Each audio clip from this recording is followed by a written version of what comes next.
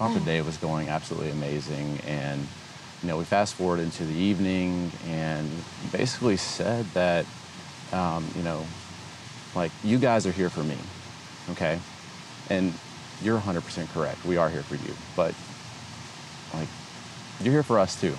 Yeah, like absolutely. It's two-sided. And I've sacrificed a lot to be here. I'm missing out on time with my daughter. Yeah.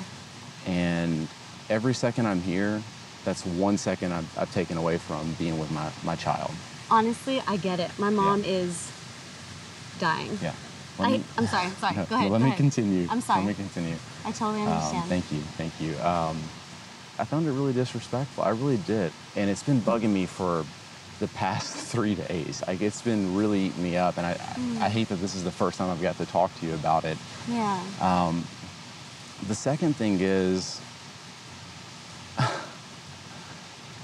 I was absolutely appalled at the group date that occurred yesterday. And there's naked guys, you know, playing dodgeball together. It's so humiliating and degrading.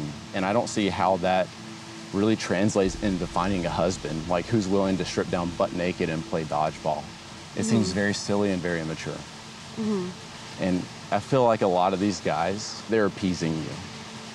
If I had been on that date, I sure as hell wouldn't have crossed that line.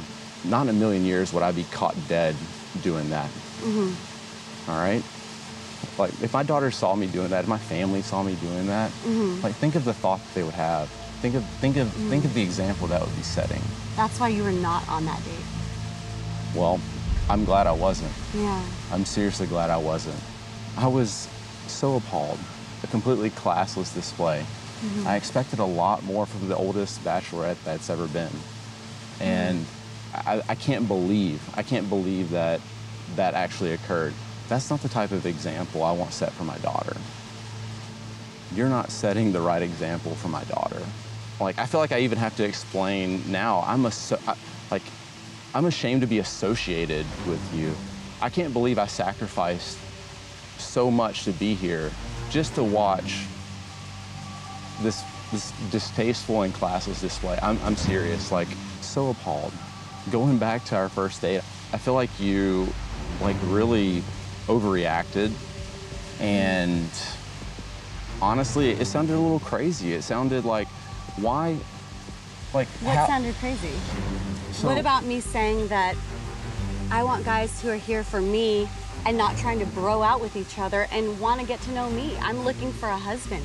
I'm looking Claire, for someone Claire, to love me. I'm looking for some. I've listened to you this entire time. No, stop. Do not stop me. I've listened to you this entire time. Like, seriously, I asked you. I've listened to you for the last 20 minutes. And I'm not done yet. I asked you, You know please. what? You are done. Let me tell you something. The way you're talking to me right now, never in a million years. Claire. Listen to me. Claire. Listen to me. No. Never in a million years did I ever think I would have to utter these words again.